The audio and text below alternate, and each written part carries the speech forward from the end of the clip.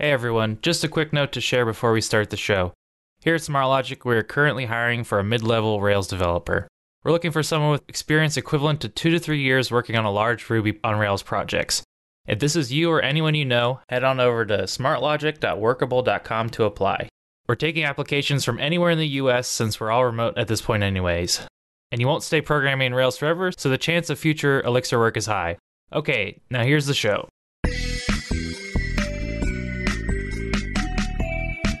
Welcome to Elixir Wizards, a podcast brought to you by SmartLogic, a custom web and mobile development shop based in Baltimore. My name is Justice Eapen, and I'll be your host today. I'm joined by my co-host, the excellent Eric Ostrich. Hey, Eric. Hello. And as you may or may not know, this season's theme is system and application architecture. We're very blessed to be joined today by special guest Johanna Larsson. Hi. Johanna, we're so glad to have you on the show. You're a well-known contributor in the community, see you at all the conferences, and we're so glad that we're finally able to get you on the show. You're calling us from London right now. It's a little bit late over there. I'm curious, what's it like in London these days? Because the world is just such a strange place. Right. Yeah, absolutely. It's getting a lot better in the sense that things are opening up. I moved to London in March, just before lockdown, which was not great timing. People were really panicking. I mean, all the grocery stores were empty, could not find toilet paper. I mean, I remember standing in the like the reception area or the ground floor of the building I live in, and one of my neighbors came in with a bag of toilet paper and was like, Sainsbury's down the street has toilet paper, and I'd like run over to get some before they ran out. I literally got the last package. Wow. What took you there, and where were you moving there from? So I'm Swedish, lived in Sweden all my life. Yeah, I've had a lot of interesting jobs, but basically after getting involved in the Elixir community, it's just an amazing community. It's so warm and welcoming, and I just knew that I wanted an Elixir job. So when I was looking for a new job, I felt like I had to look outside of Sweden. Not a lot of options staying in Malmo in southern Sweden. So that's why I ended up in London. So does Sweden only have Erlang jobs then? There are jobs. There are definitely jobs, especially in Stockholm. But I felt like if I'm moving to Stockholm, I might as well look somewhere else as well. All right. So how did you get into programming in the first place? How did I get into programming? I remember in high school, I had friends who got into programming. They took classes, they got so excited about it, and they were telling me, like they were trying to get me excited, and I was like, no way, that is not for me. I'm never ever going to do that. It's boring. And I stuck to that opinion for a fairly long time. I don't remember exactly what brought me into it, but I mean, back then, pretty much everyone had to learn HTML of some sort because that's like social media sites back then. You design your own profile page and you use HTML tags and stuff to do that. That turned into sort of, okay, well, if I can do that, I can make a web page. But now that I have a web page, what do I do with it? Well, I have to host it somewhere. So I learned how to set up web servers. And I learned how to set up a Linux server. And then I was like, oh, well, you could put some like interactive content in here. Well, okay, I have to learn JavaScript. So I learned JavaScript. And it just kept building on it that way. So I learned PHP, databases, etc. And I realized that actually this is pretty amazing. So this is interesting. I don't think I've ever heard of anyone being, maybe this isn't the right term, but like peer pressured into programming before. No, they definitely tried. That's really cool. What when you were getting started, like how did you learn? What resources were very valuable to you? Anything that you could recommend or would stand the test of time? I guess back then you didn't really have access to a lot of video content. It was mostly books. I had, those basic beginner lamp stack kind of books. That's how I get into programming in general. I'm not a huge fan of video content. It's for me, I want to be able to like jump back and forth, and it's really awkward with a video, and the pace is a bit too slow. So I definitely prefer books. I forget who said it, but they said the fastest way to learn is to read, the next fastest way is to listen, and the slowest way is to watch. And I always thought that was interesting. Can you talk about maybe after that initial learning period, what was your first programming job and how you got it? Right, yeah. So when I realized that I was into programming, I decided to do like a bachelor's program to get a degree. I didn't do it in computer science. I did it in a sort of information systems design program. It covered pretty much everything. We did process change, organizational structure, group psychology, everything. We had a little bit of programming in there. I guess I mostly learned on my own. And then I was lucky enough to sort of befriend one of my teachers who was involved in a local company. So after I finished my degree, I went there to work. It was a nice place to work, really friendly people, but the work itself was awful. I became a SharePoint expert, and I don't know if you've ever used SharePoint, but it is not the nicest piece of software to use, and it's much, much worse to program. It is this Frankenstein's monster of just generations of code built on top of code, built on top of code. And you turn into this sort of programming archaeologist where you sort of dig through the layers and you can find like, oh wait, here the CSS rules follow a completely different naming scheme. You can totally tell that this is like 10 years old. Wow, that sounds awful. Okay, so you just moved to London to start at a new company. What company is that, and what do you do there? So I work for a company called Duffel. It's about 2 years old, but it's still, I'd say, a fairly early stage startup. They stuck to being a fairly small team for a long time and worked in stealth, and only recently became publicly known. The idea, the concept, like, is like Stripe is for credit cards, Duffel is for booking flights. So it's generally not really, it's not aimed at end users, it's not aimed at normal people, consumers. It's aimed at companies who want to build integrations with airlines and offer bookings. So travel agencies, or if you want to set up a site that sells custom vacation trips, etc., this is the way to go. And the reason for it is that if you look at what does it actually take to integrate with airlines and book flights, it's incredibly complicated. It is just a swamp. And our goal is to build something on top of that, build something out of all these unreliable components and turn it into something that's actually really nice to work with. Oh my gosh, this is one of the coolest ideas I've heard of in such a long time. I would be so pumped to work there if I were you. Congratulations. That's so cool. I'm Thank looking you. at their site. It's just sweet. Yeah, it's a really pretty landing page. Yeah. So I'm not going to just start talking about API documentation right now because that would not maybe it would make for a good episode. Actually, I don't know. Because you're a big contributor in the community. We see you at all the conferences. Can you talk about, some of the work that you've done in the community, open source maybe, or just any other projects that you'd like to share with the audience? Sure, absolutely. I guess the big one that I would talk about is Hex Diff, which it's been a real honor and pleasure to be involved in working on that product. Or it's not a product, but site. For everyone who doesn't know what Hex Diff is, I'll give you a short introduction. Yeah. So basically, when you work with dependencies, you're using software dependencies, you very often just bring them in. And it's very easy to do so. You have access to all these you have this huge repository of code that someone else wrote for you. And that's what we do nowadays. We just reuse all this amazing code that people built and really like stand on the shoulders of giants. But when we work with our own code, we often have systems in place to maintain the quality of that code and to ensure that we're not making mistakes. So we do pull requests, we have code review, we really put a lot of effort into our own code. But then when we bring in dependencies, we just put them in the list and they get loaded and they run in production just like everything else. We don't really spend a lot of time looking at it. And even if we wanted to, the main place we would look would be GitHub. The problem with looking at GitHub is that the code you're running doesn't actually come from GitHub.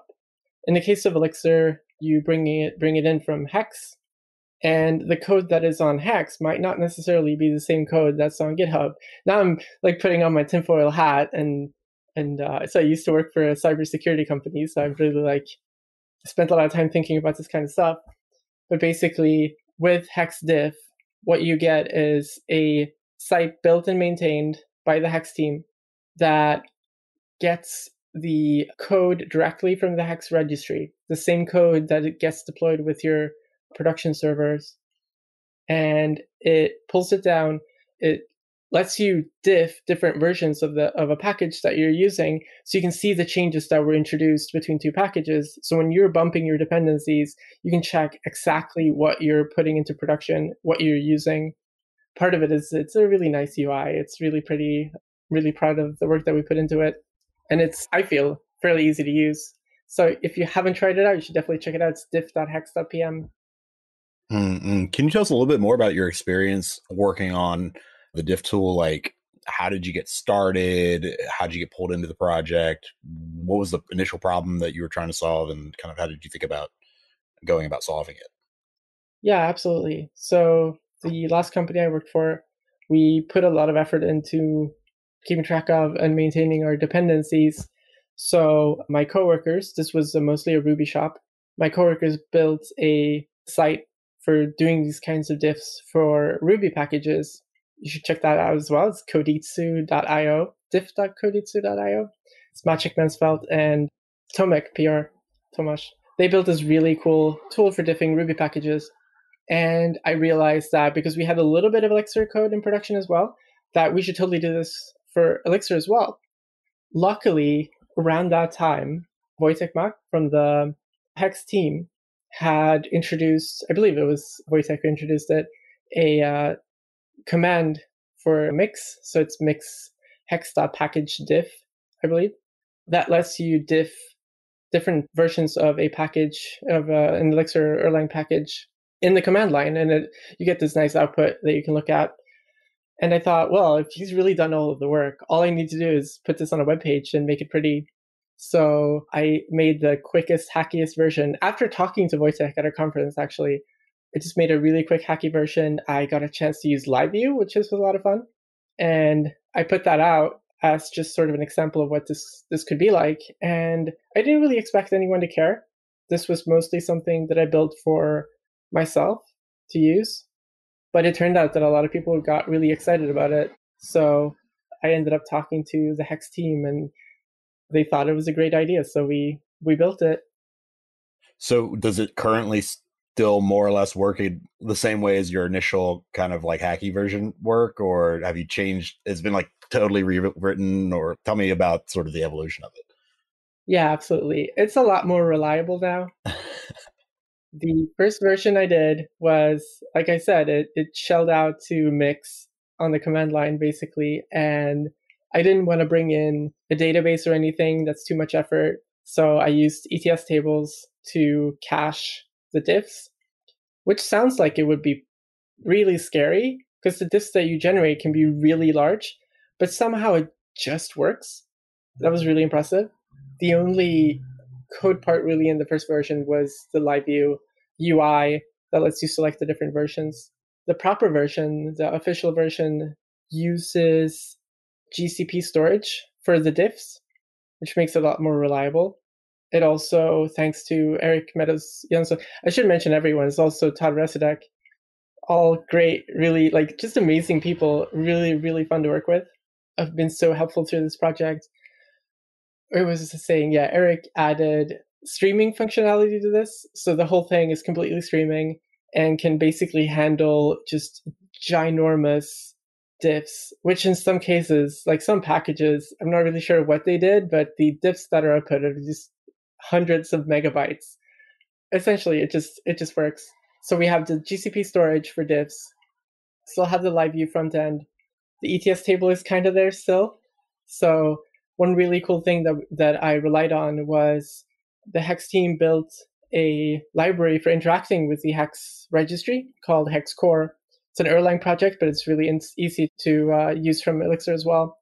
That has, it basically just knows how to talk to the registry and the API, and you just call these pre-made functions. Really convenient. That gives you access to things like, okay, I want all of the package names of all packages, Elixir packages. I want all versions. And then all I did was make it searchable. That's awesome. Yeah, I just loaded Phoenix 1.18 to 1.53, and that was pretty big, and it slowly crept its way in. So that's pretty cool. Yeah, part of the effort is in the browser. The first version I made did all of the HTML rendering in the browser using a JavaScript library. So with large diffs, it would hang your browser for a given number of seconds, which could be a little bit scary. The new version renders everything on the server side, so all the effort is done by the servers. The diffs are saved, like I mentioned before, and then you get the HTML sent to your browser. So it's a lot nicer to your browser.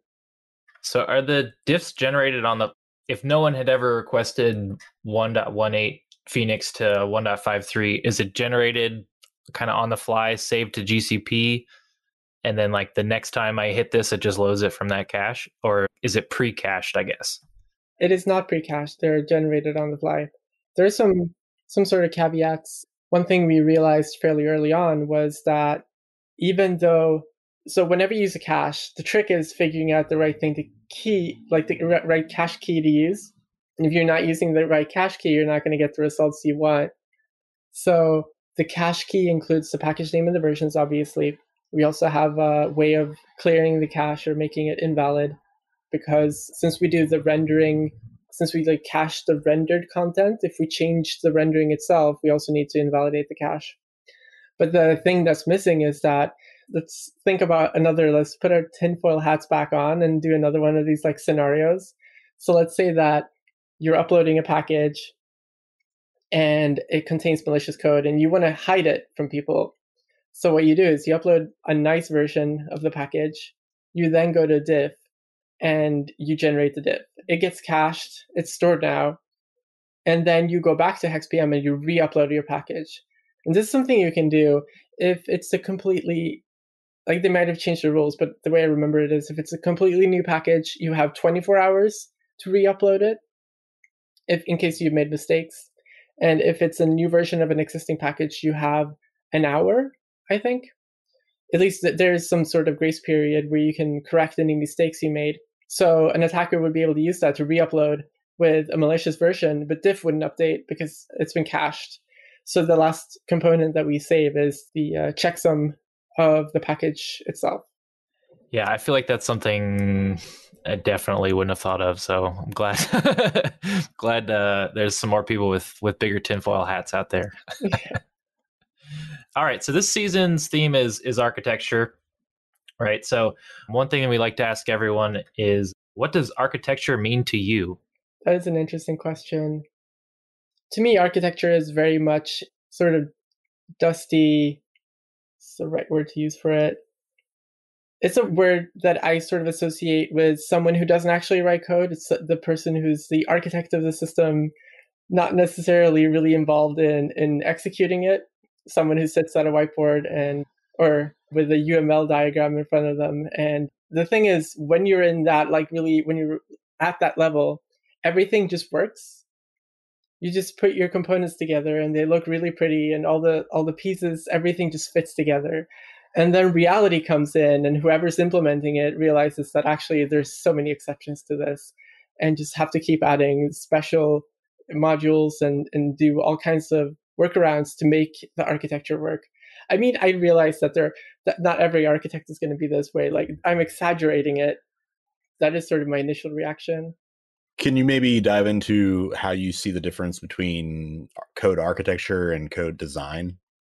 Absolutely. I mean, there's a very basic answer where you have, design is the sort of what do the modules do, while the architecture is the overall overview of the big picture, the infrastructure of the system. I guess in many ways, the architecture is more of a strategy, like a high level sort of direction that you want the system to take. And you think about your business requirements and you think about, what does the system actually need to be like? Does it need to be really flexible? Does it need to be really secure? those kinds of things. While you're talking about the actual design of the system, you're going down to the practical level and talking about, okay, these modules do these things, these modules have these concerns, and this is how they interact with each other. We asked this question on every show in this season, and I think that this is one of my favorite answers I've heard so far. Designs and the specifics. That's really good. Do you have any opinions on domain-driven design? Not really overall. One of the interesting things I think about domain-driven design is the emphasis it puts on the domain experts, which I think is such a funny thing.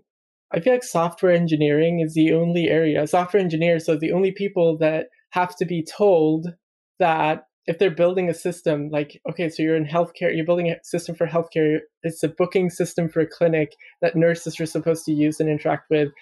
And domain-driven, like software engineers are the only people who need to be reminded that they actually need to go talk to the nurses to see what they need from the system. We kind of go into this mode where we're like, well, I know how to write the code for this. I can make assumptions of what they need, and I can just build this. So that's something that I think is really valuable in domain-driven design, is the emphasis on the people who actually know what the system should do. Yeah, I like that a lot. I wonder if real-life building architects spend a lot of time with the end users of the buildings that they're going to make. I think part of that, like one of the things in design, I guess this is design versus architecture, but like one of the big things is like when you walk up to a door, how do you immediately know how to pull or push it? That right there is like someone not actually interacting with the person to like know how, if people will be able to use it. That's from Design of Everyday Things, right? I think so, yeah. So we wanted to ask you a little bit more about your process, and especially around what kind of pre-code planning you do. What's your process from the beginning when you have to build something new? So I would say, and I guess this kind of ties into my opinions on architecture as well, is my approach is probably very practical. I guess that's one of the things that I like so much about Elixir and Erlang, is that it's a very practical, it's a very pragmatic language. I think Brooklyn Zelenka talked about that in one of her keynotes, that while many programming languages are designed around some core idea, some concept of programming language theory that someone wanted to introduce and spread, and they built a language on top of it, Erlang was built to solve a problem. It wasn't built to try out, like, what would it look like if we have a completely lazy language, for example. Instead, it was, okay, so we actually need to build these telecom switches or whatever they're called, and we need these to work all the time. And the actual design of the language is not that important as long as it solves the problem itself. So very pragmatic, very practical language in that sense. And that really resonates with me, because that's also the way that I would approach solving a problem. To answer your question, I would probably, first of all, I would spend time with the team to make sure that we're building the right thing, that we know what we're doing. But as soon as possible, I would want to start working on a prototype. And my process would be more around iterating on that prototype, start building. And as soon as you start building, that's when you realize the questions you need to ask to figure out what you actually need to get to the finished product. And then working with your code base in a way where you can constantly iterate and improve based on the requirements. That in real life, these requirements are going to change. They're not going to stay where they were in the beginning. That's something that I really learned from the last big project I worked at, my last job, is it started out as, oh, look, there's this cool platform we could use. We could do something cool with it. And this really undefined, vague project. And I started building it, and I was writing the code, and I saw these patterns. And I thought, well, great, I can do some abstractions. So I built abstractions based on the patterns that I saw, and I built a product. And it did what it was intended to do based on our first ideas. And I showed it to the stakeholders, and they were like, this is great, but we have some changes we want to make. And I was like, okay, great. I wrote everything down. I went back to the code base, and I realized that I have to throw everything out, because with the changed requirements, the abstractions that I thought were perfect for this product didn't work anymore. And I feel like this is something that I really got out of this project. Something that I learned, a great experience for me, was that introducing these abstractions early on, or just introducing strict abstractions in general, in a world where your requirements are very likely to change, is often not a very good idea.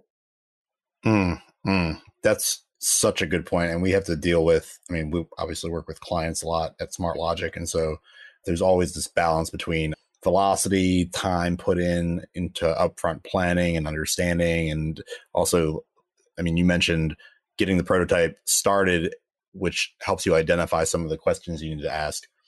I can completely identify with this process. What about like currently? Can you tell us a little bit about like whatever level of detail you're able to get into, but like what kind of architecture are you currently working with? Microservices, microliths, monoliths? Like, do you want to talk a little bit about sort of your current experience with architecture? Absolutely. I'm talking in the context of my current employer. Since it's a system built to integrate with other systems, it's built on top of other systems, we integrate with all these airlines, it has to account for a lot of unreliability. And the architecture is designed around that. So we have clearly defined layers where one part of the code is intended to communicate with airlines. It contains airline-specific code. And then we have another layer that is intended to be, that's our own code base. That's our own data structures.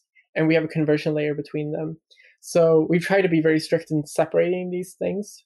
And one of the, I'd say that it's not a microservice architecture, but it is an umbrella app.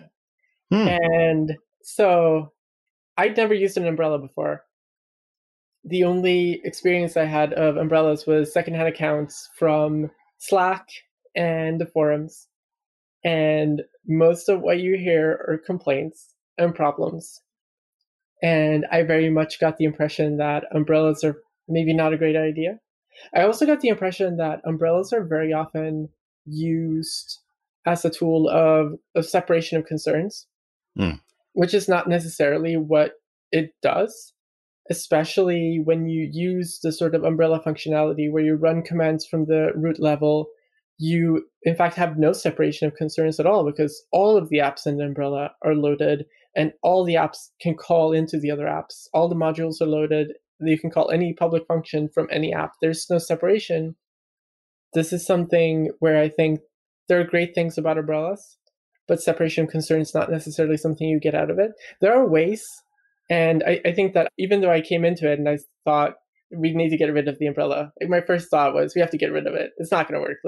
We can just replace all of the apps with folders, have all the code in the same place. This is how we're using it anyway. I have actually sort of come around, and I feel like it's worth investing in the umbrella. But it takes, I think, the thing that's missing for umbrellas to be more useful is probably tooling. And there are some things you can do to enforce that separation of concerns a bit more in an umbrella context. One great trick is using mix cmd mix test, I think is the command. So normally in an umbrella, if you run mix test, it loads all of the apps and then runs the tests for each app through all of the apps. The problem there is that all of the apps are loaded and each app will load all of its dependencies. So a dependency of one app is available to another app, even if it doesn't explicitly define it. If you use mix cmd mix test, it loads each app separately into its own Erlang VM. So it doesn't have access to the other apps or the other apps' dependencies.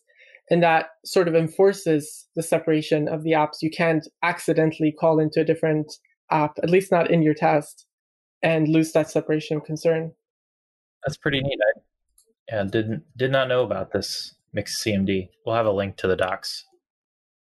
I want to follow up on one part, which is you mentioned that one thing that umbrella apps are missing at this point is tooling. Could you give a little bit more idea of what kind of tooling should be developed in the future? We always try to give listeners an idea of what kind of maybe open source projects they could work on to contribute to the community. Yeah, absolutely. Part of the problem is that umbrellas are not necessarily intended to be a tool for separation of concerns. It's a way of easily running apps together that don't necessarily need to run together in the real world. It's a development tool. However, in practice, it's often used in something that's where the apps are not necessarily ever going to run separately. They're always going to run together. But instead, it's used as a sort of, it's really nice to see like, okay, we have this one app. It covers these behaviors or dysfunctionality in the application. And we have another app and we have a clear sort of interface between them on how to communicate. And for everyone who uses it that way, the tooling is not necessarily very helpful there. It would take, but I think improving the tooling there also requires getting community agreement on the purpose of umbrellas. You would actually need to convince everyone that, okay, but in practice, this is what people use it for, so let's invest into it. I think that a lot of what the core team is working on right now, if you look at the Elixir 1.11 compiler improvements, you see a lot of things that are actually useful for umbrella projects, such as much improved warnings when you're doing things. If you run compile if you try using Elixir Master and you run compile in a sub app in an umbrella and you don't have your dependencies properly configured, it will show warnings that you're calling it modules that are not available, which is something that earlier versions of Elixir didn't do for mixed. Cool. So I guess at your last company, you were security focused, so you ended up making diff.hex.pm. So now that you're interacting with umbrellas a lot, are we going to see something from you come out around this, tooling wise? That might be. Umbrellas are still something that I'm learning. It comes up a little bit every day. Things like, okay, but in what order are apps in an umbrella actually loaded? Is it based on dependencies or is it based on alphabetical order? There's so many questions that there's still so much to learn for me on umbrellas. Another thing that I've been looking at a lot is because airline APIs are all SOAP, so it's XML. They're not very shy. They send you huge payloads of XML to parse. One of the things that I've been looking into is XML parsing. That's a really fun area. And it's also a great excuse to write a little bit of Rust and using, I don't know if you've ever used Rustler, which is a package for working with Rust diffs. It's amazing. It is such an impressive library. I was so surprised the first time I used it and I built my first diff. I did not expect it to just work. It literally just worked. I was shocked. I just sat there with my coworker. We were just staring at each other. Could not believe that it just ran the first time we've tried. I've loved so much of this conversation. I want to give you some time to talk a little bit about professional growth, and both for yourself and also for people that you maybe have mentored. How do you think about growing your own skill set, and how do you think about growing the skill sets of people on your team? That is something that I've thought a lot about lately. It is something that I was really looking for when end of last year, beginning of this year, when I was looking for a new job. One of the main things I was looking for was a place to grow. Something that I felt that I had been missing was having a team of people around me working on the same things, and basically someone to challenge me to keep growing. I think there are a lot of nice things about being sort of a big fish in a small pond, or just being the only person on your team. You can make all the decisions. Nobody's going to criticize you. You get everything the way you want. There's no question about formatting or style changes. Like, if you want semicolons, you're going to get semicolons. But you also lose this sort of thing where maybe you're working really hard on something and then you see your coworkers, they're just building these amazing things, and it challenges you to work even harder and to grow even more. That's been really useful, or it's been huge for me at the place I'm working right now. It's just having great coworkers. I can second that. Third. All right. So for our last question here, do you have a favorite underrated Elixir resource? Oh, wow. Underrated. So I do have favorite resources. For me, early on getting into the community, the Elixir Slack was amazing. It is a great place to ask questions, but it's also a great place to just something I do is I just check once or twice a day, just read through some of the questions and the answers, and you just pick up so much stuff. That was really useful to me. But I don't know if it counts as underrated. It's definitely I rate it very highly. Well, no, that's a really good answer. We want to make sure that we give you a chance to have any like final plugs or asks for the audience, anything you want the audience to do or to know about. Now is the time. The floor is yours. Sure. I mean, we've already talked about it, but I'll plug it again. If you haven't checked out diff.hex.pm, you should definitely do it. It is an open source project. There are some pretty cool things in the code base. You should definitely check it out. It's not huge. It is the kind of project where you can definitely just spend a little bit of time on getting into it and you can follow the code. It's not the abstractions are not deep enough that you're going to get lost. So it's a great way to get introduced to some concepts in Elixir. It's a cool little piece of live view code in there as well. And if you try it out and you think of some improvement that could be made to it, feel free to make an issue, or even better, make a PR, because that's something that we're really excited about. We've gotten some really great improvements from people, so you should definitely check it out. All right, Johanna, thank you so much for coming on the show. I'm really glad we finally got someone to come on and say good things about umbrella projects because we've been looking for that. And it's really been a pleasure. We hope you'll come back to join us again soon. Before we close out, we've got to share another edition of Pattern Matching with Todd. Friend of the podcast, Todd Resudek, is asking members of the Elixir community 5 questions to help us all get to know each other better.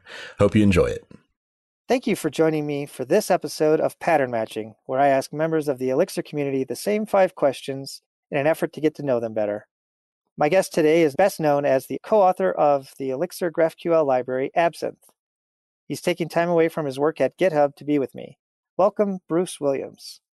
Thanks for having me. Thanks for being on. Big fan of GraphQL and Absinthe, so thank you for all your hard work on that.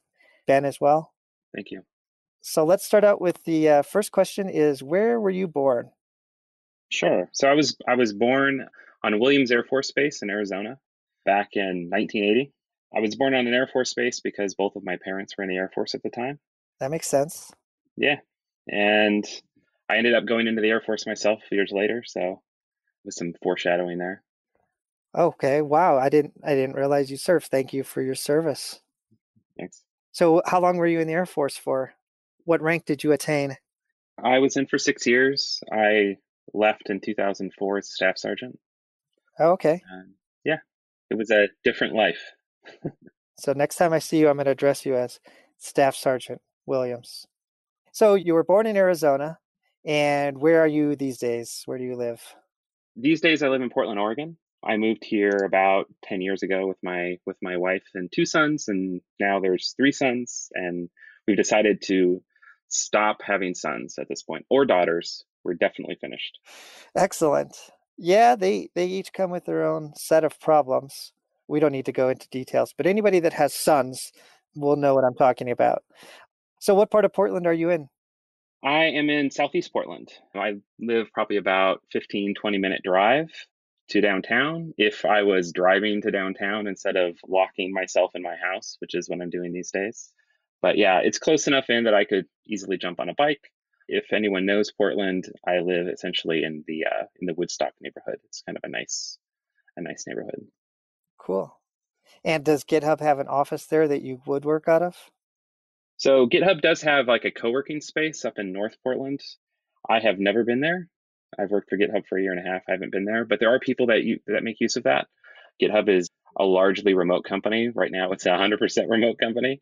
They do a pretty good job of supporting people in their home offices, and that's how I prefer to work. It's how I've worked probably for the last 10 years. I could go up there, though, and visit, and I plan to back once people are starting to use that office again. Ah, okay. And just for my own edification, when you say North Portland, That's on the east side of the river up by the airport? It's on the east side of the river. Well, northeast is by the airport. Portland has essentially 5 quadrants, which of course makes no sense.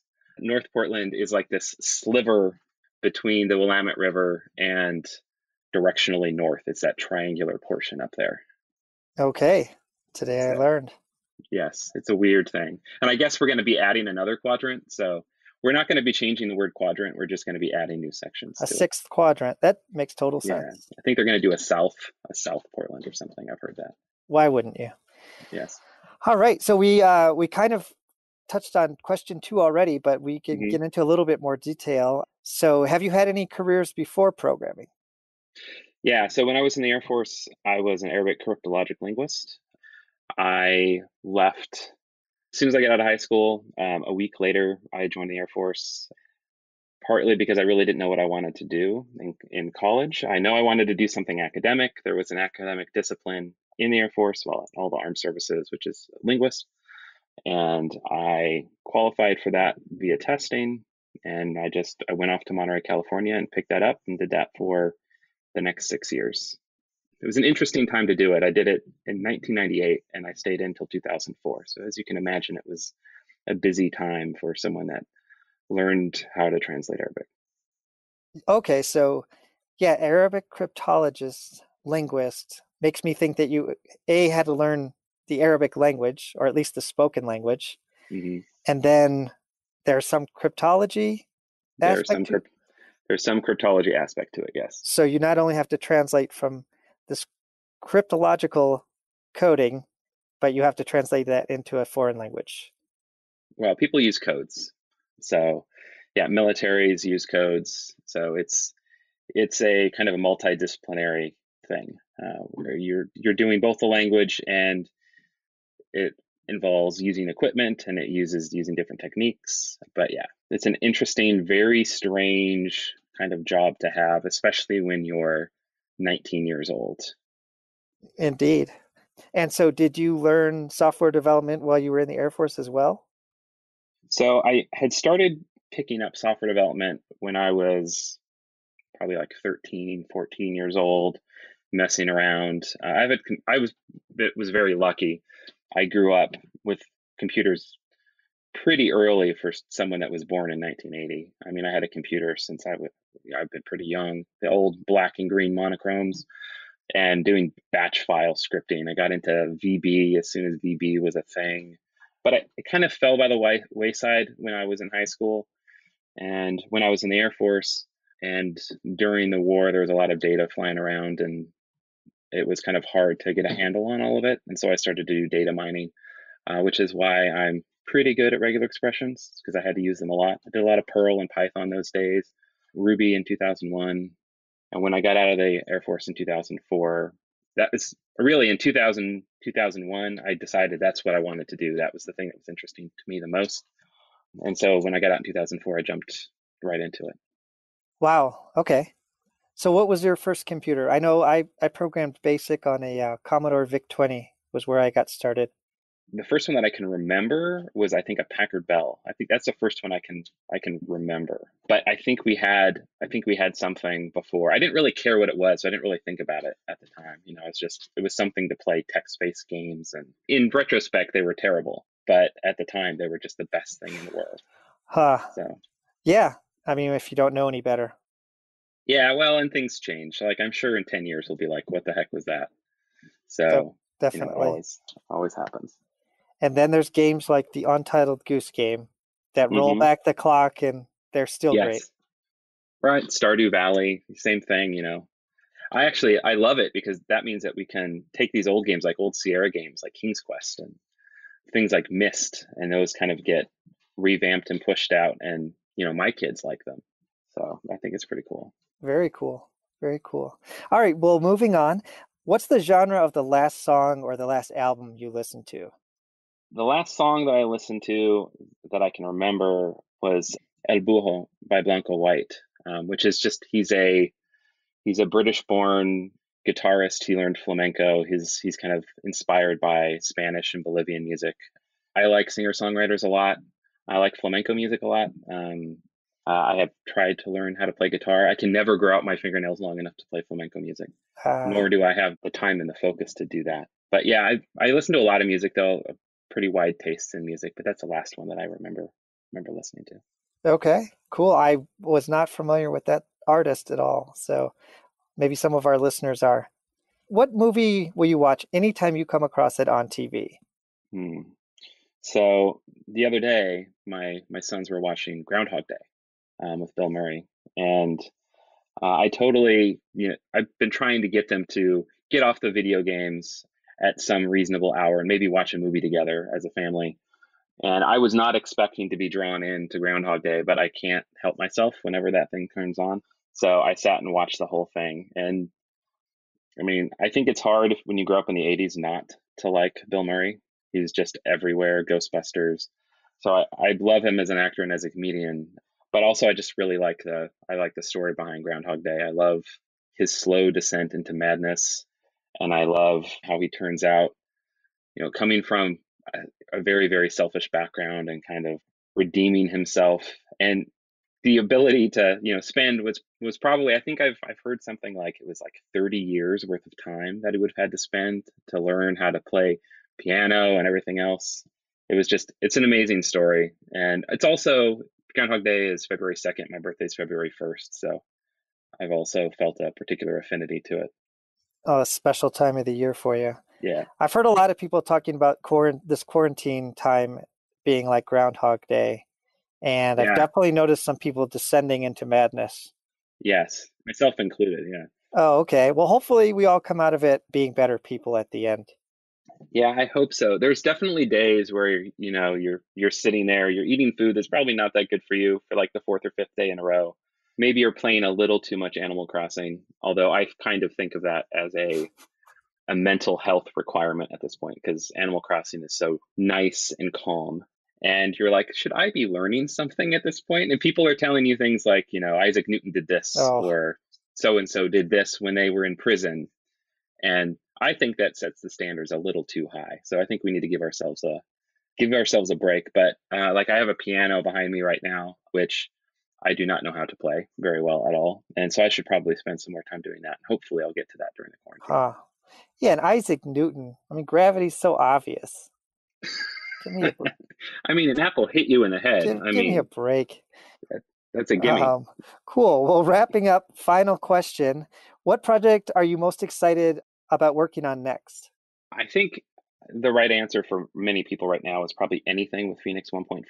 Anything with live view, I'm very excited about that. I mentioned Animal Crossing earlier. I really need to build a queuing thing for Animal Crossing because the turnip exchange is just too much of a mess. A ton of GitHubbers play Animal Crossing all together, which is kind of cool. So I don't know, maybe I'll do something like that, something silly. I don't get to use Elixir day to day at GitHub yet. So I do need an outlet, and maybe that's something that I'll do to play around a little bit with live view. Very cool. Well, thanks for joining me today, Bruce. It was a pleasure having you on the show. Oh, thank you for having me. Appreciate it.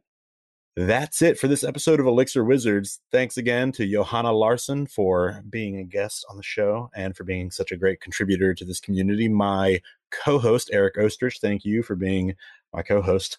And once again, I'm Justice Epen. Elixir Wizards is a Smart Logic podcast. Here at Smart Logic, we're always looking to take on new projects, building web applications in Elixir, Rails, and React, infrastructure projects using Kubernetes, and mobile apps using React Native. We'd love to hear from you. If you have a project we could help you with, don't forget to like and subscribe on your favorite podcast player. Share us on all the interwebs. You can find me on Instagram, Twitter, and Facebook, as well as Eric. So add us on all of those. I'm Justice Epen, and Eric is Eric Ostrich on all of those different platforms. And join us again next week on Elixir Wizards for more on system and application architecture.